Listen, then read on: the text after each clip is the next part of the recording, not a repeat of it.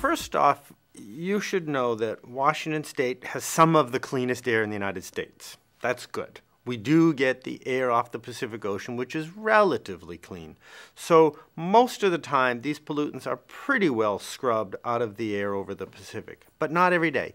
Some days there'll be, if you will, depending on what the weather patterns, there'll be wafts of this pollution that we can detect coming in from Asia. And on a few days a year, maybe 5 days a year, we will get a significant slug of this pollution that comes in from Asia and can contribute to our own air pollution. And the way I think of this is we have our own air pollution, and then this air pollution comes in and adds to that. And what we breathe is the sum of all of that pollution. Now, at the same time, over the last 20 years, something that's been happening in the United States as a result of rules from the Environmental Protection Agency is our air quality standards have gotten tighter and tighter and tighter. Scientific information has shown that air pollutants affect your health, especially elderly and babies, but everybody, at lower and lower concentrations.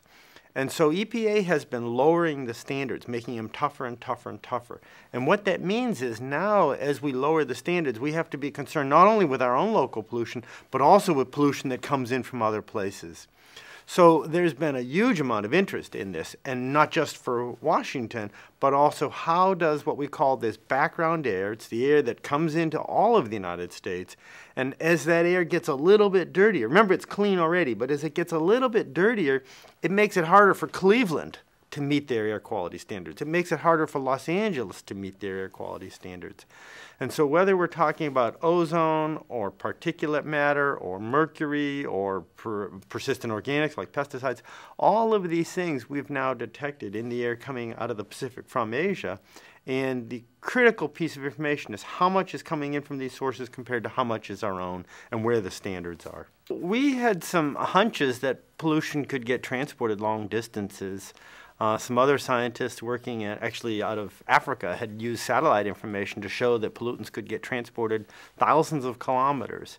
And one of the things that we noticed, of course, was that our upstream neighbors in Asia were starting to really rapidly develop and grow. And so I asked the question, was there any possibility that we could see these pollutants coming all the way over to the United States? And as a scientist does, we develop a hypothesis and we design an experiment and we think about how we could test that hypothesis. We went out to what we thought would be one of the cleanest places in the Northern Hemisphere, out on the tip of Washington State, where the air comes in off the Pacific Ocean, to see if we could detect any traces of these pollutants coming in from Asia. Make a long story short, we did. We detected those pollutants. We were able to detect pollutants coming from industry, things like carbon monoxide and ozone and aerosols. And that got people's interest and attention. That work was very widely covered, and it really woke people up to the possibility that pollution could get transported thousands of kilometers. One of the biggest concerns is that we know that Asia has been the most rapidly growing economies in the world. Especially China has been growing 8 to 10% for the last 10 years. Enormously rapid growth going on in those countries. Now, they're not doing anything we didn't do. They're developing along the same lines with industry and electricity and cars that we did. But there's over 1 billion people in China. So as they do this and as they develop very rapidly, we now know that their emissions from their industries and their cars are increasing very rapidly, on the order of 10% a year. Well, at 10% a year, that means you double the amount of emissions in only about 7 years. So in just a 7-year period, the amount of pollution coming out of China is doubling. So there's a very strong ramp up to this, and so our expectation is that the amount of this pollution that's coming in from other countries, especially China, is going to double every 7 years. That's a real concern. So now we have to think about how can we engage our international partners in agreements so that we can say, okay, maybe this isn't in everyone's best interest. Of course, remember, they also have very bad air quality in many of these Chinese cities, and so you'd like to think about some way to partner so that we can make a win-win out of it, while at the same time they are still going to develop. So there's a very strong international component to this. Well, we started out at this site out in the tip of Washington State, a place called Chica Peak, which is a little hill out right on the coast of Washington. It's a beautiful place out on the Macaw Reservation out near Nia Bay. We go out there, we bring a lot of different sophisticated instruments. We have to test the instruments in the lab. We do calibrations on the instrument. So we're constantly testing this instrument to making sure our data is really good. Then we bring the instruments out in the field and we connect them to computers or different kinds of data loggers, and we let them run for weeks at a time. All that time we're collecting the data. And then we'll use meteorological data, winds, we'll use weather models, we'll use satellite data to try to put the whole story together. Now, it's not just me. There's a lot of students involved in this. I have undergraduates and graduate students and postdoctoral fellows, all of which are doing different parts of it. And what we ultimately do is we try to put that story together so that the different pieces come together and we're telling the whole story. I would say about 3/4 of the measurements we do are off-the-shelf instruments, and about 1/4 where we have to really develop the analytical methodologies ourselves. Right now, for example, we have an instrument to measure mercury for an aircraft. As far as I know, it's the only one in the world. It's to measure the various details on the chemical forms of mercury. We're still in the testing stages of that instrument, but it's looking very promising, looking like it works quite well. We're hoping to use that on a major national mercury experiment in 2011. Well, this work absolutely requires a team. I can't do it all myself. In my group, we publish, 6 or 7 or 8 papers, publications a year, and I'm the first author on maybe 2 or 3 of those, and my students are publishing great studies on this work. I help them, hopefully. But we have graduate students who are getting their PhDs, often in atmospheric sciences or in chemistry. I have undergraduates. I have UW Bothell undergraduates who have been majoring in our environmental science program. And these students are doing everything from testing instruments in the lab, taking the instruments out to our field site, sometimes flying in the airplane, sometimes climbing up onto the towers on Mount Bachelor to fix sensors. That's the fun part. And then we get the data, then we have to figure out what it means. That's the really fun part, because sometimes when you have a data set that you've spent a lot of time and made sure it's a really good data set, and then you dig into that data set and you discover something from that, you're the first one in the world to discover that. It's a very, very exciting feeling. It's a very powerful feeling. You know something that no one else in the world knows. And then you publish it and you tell the world about it, and that's kind of the fun and excitement of doing science. So let's see, graduate students, we have undergraduates, I have a full-time technician, we have postdoctoral fellows as well. So typically my research team is anywhere from 6 to 8 people with a mix of those types of students involved. Most of our funding has come from federal agencies. When we first started, this was, if you will, curiosity-driven research. Nobody thought about the implications of it, and we just wanted to see if we could detect this. So this was really supported initially by the National Science Foundation. And I should say the National Science Foundation has been a very steady funder for us, and we've been able to successfully compete for funding through writing proposals with the National Science Foundation. In the last 5 years, or last 7 years, though, EPA, NOAA, and NASA have also been funding us, partly because they're what we call the mission agencies. They have a specific interest in a particular problem in the environment. Obviously, EPA's goal, protecting the environment for the United States, and they've been very interested in this problem to understand how much pollution comes from somewhere else to add to our own local loading of pollution.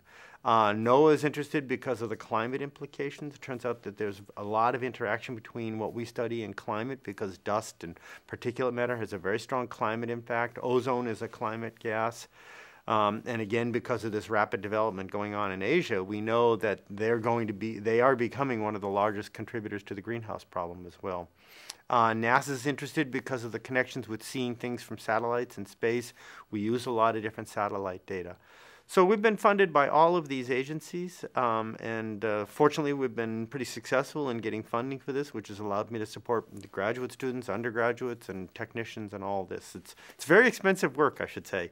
And I think I added up, we've brought in about $4 or $5 million over the last 10 years of funding to support all of this. And one of the things we saw early on was that a lot of times, or we had a hunch, I should say, that the pollutants a lot of times would go over our heads, higher elevation in the atmosphere.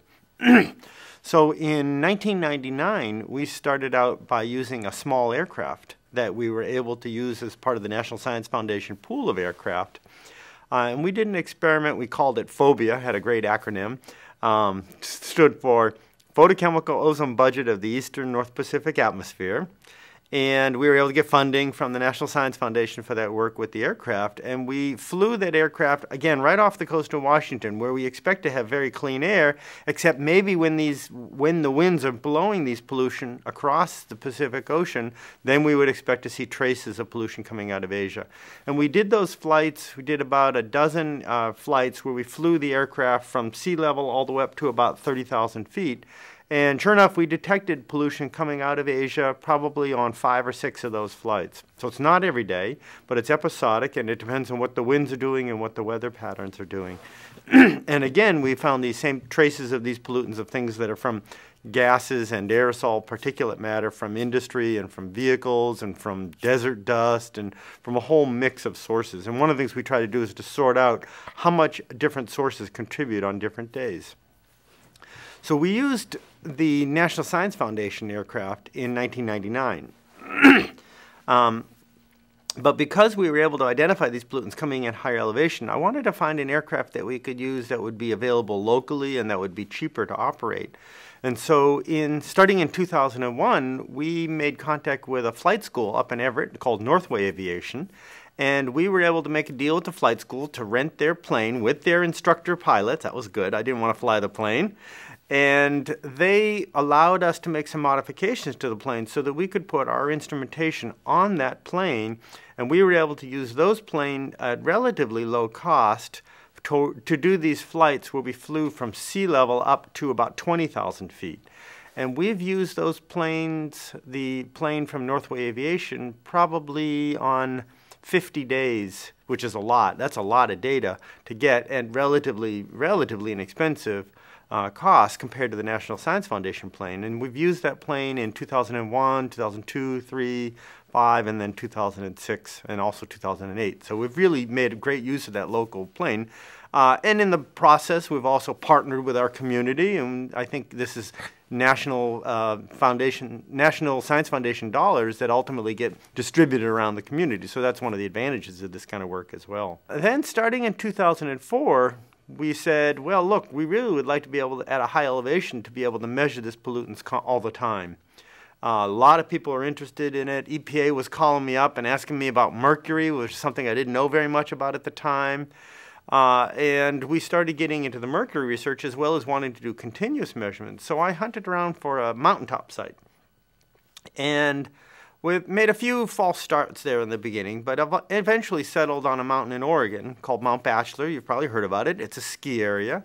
It's at 9,000 feet at the top, and made contacts with the ski area and asked them if we could start to use their summit station to put some instruments in. They said yes. We got our foot in the door. Initially, we had just a couple of small boxes. But eventually, we have a lot of instruments there now, and we have a continuous suite of instruments measuring carbon monoxide, ozone, aerosols, mercury, radon, weather. So we have a whole bunch of information that's being generated, and that information is coming downloaded every hour to our website, which is part of the UW Bothell website. And we're able to look at any given time. We can look and see what the pollution levels are at 9,000 feet. And based on a lot of different kinds of information, satellite information, weather data, we can gauge how much of that pollution is coming from different source regions. Well, first I would say, first thing we've learned, mercury is very complex. It's probably the most complex of the pollutants that we study. It's emitted by industry, but it's also emitted by nature. It gets into the ecosystem, but it doesn't stay there. It can be re-emitted. So sorting out how much mercury is being emitted today versus how much is due to emissions from 50 years ago is a very complex problem. We don't understand the chemical forms of mercury. There's a whole lot of uncertainty around what we're trying to study, and hopefully we can make some progress on that so that we can reduce the uncertainty and better understand the policy implications. First, you should know that there is a local component to mercury and there's a global component. If you have a large local source of mercury, like a power plant or perhaps a cement factory, that can contribute to what we call mercury deposition. Mercury in the rain and deposited to the surface of the earth regionally, maybe within a region of 100 kilometers, 50 miles around a power plant. But on top of that, there's a global contribution. And that global contribution is really contribution from everybody's sources around the world. Well, again, it turns out that using coal in Asia is a very large contributor to that global pool of mercury.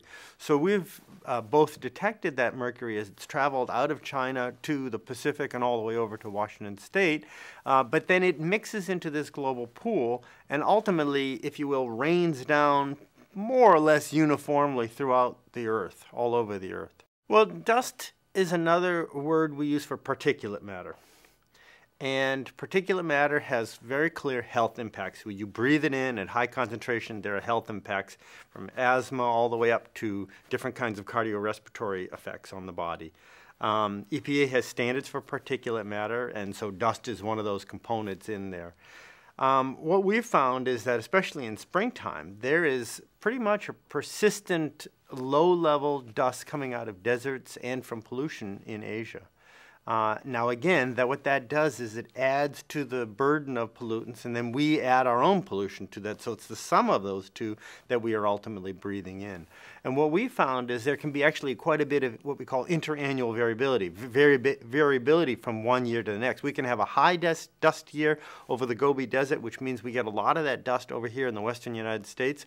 We can have a low dust year over the Gobi Desert and not so much coming over to the United States.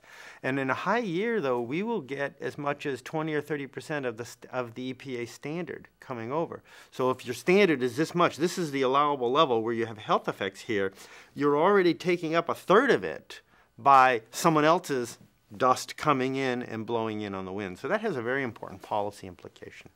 Well, probably for me, the most important thing to do in science teaching is to convey the enthusiasm of generating original results. Science isn't about memorizing data or formulas or numbers. It's really about a method, and it's about asking questions, developing hypotheses, coming up with an experiment, and going and do that experiment. And I think one of the most exciting and fun parts of being a scientist is that aha moment when you really do know something that no one else in the world knows. Now when you go out there, you have to convince other scientists that you know it and that you're correct, and that can be challenging sometimes, a process we call peer review. But I think if I can convey that in my teaching, I think like I've succeeded. Now that said, students have to learn the rules of chemistry and the Avogadro's number and the equilibrium constants to get to that point where they can design experiments and really do good science. So I like to think that I'm able to help convey some of that enthusiasm of being a scientist. It's a really fun job. I would say that to anybody who asked me. Well, we have a great future of science at UW Bothell. We have several very interdisciplinary majors already here in environmental science, environmental studies. We're in the process of just started a new science and technology program, which I'm one of the first faculty members in. We're developing a climate science degree. We're developing a lot of new initiatives in science. The legislature has funded the first step in our new science building, so within a few years there's going to be a new science building here on campus. And our administration has clearly made science a very high priority. So I think we have a great future here. And yeah, I look forward to seeing lots of science students here.